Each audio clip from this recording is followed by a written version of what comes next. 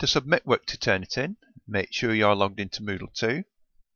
The course overview will prompt you of any Turnitin assignments that need attention within a Moodle course, such as here. Clicking the little Turnitin icon will reveal a summary of that particular Turnitin assignment, indicating the due date and time, and here the fact that no submissions have yet been made to this assignment. To submit work to Turnitin, enter the Moodle course, identify the correct Turnitin assignment within the Moodle course. Moodle courses can contain multiple Turnitin assignments, so please check with your tutor to ensure you're submitting your work to the correct one. Click to enter the Turnitin assignment.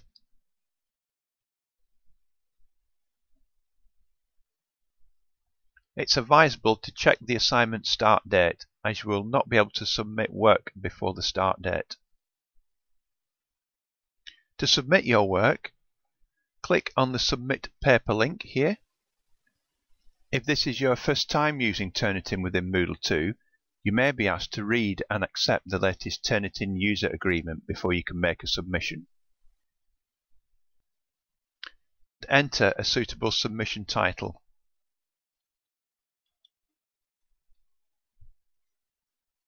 The submission title is mandatory, as indicated by the little red star here. Next, you need to add your work to the box here, either by dragging and dropping from your file browser window into the box, or using the Add File link here. To drag and drop, simply drag and drop your assignment into the box, and make sure that you tick the little confirmation checkbox at the bottom of this window here. Again, this is a mandatory thing and it must be checked for your submission to be uploaded to Turnitin. Once done, click the Add Submission button and your work will be uploaded to Turnitin.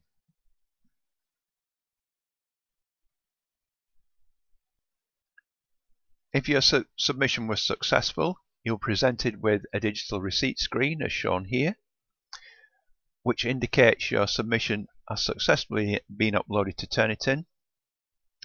It contains a Turnitin submission ID number and a submission extract. There is no need to print this digital receipt at this stage, as you will be given the opportunity to do so later. Click the Close button in the top right of the screen. Your submitted work should now be visible as shown here, along with a similarity score. If for some reason your assignment doesn't appear, click the Refresh Submissions link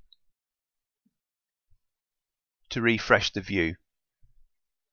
Please be aware that tutors can choose to hide similarity scores, so if in doubt, check with your tutor. If you wish to print out and keep your digital receipt as proof of submission, you can do so by clicking the View Digital Receipt link here. This again will give you an option to click and print out your digital receipt.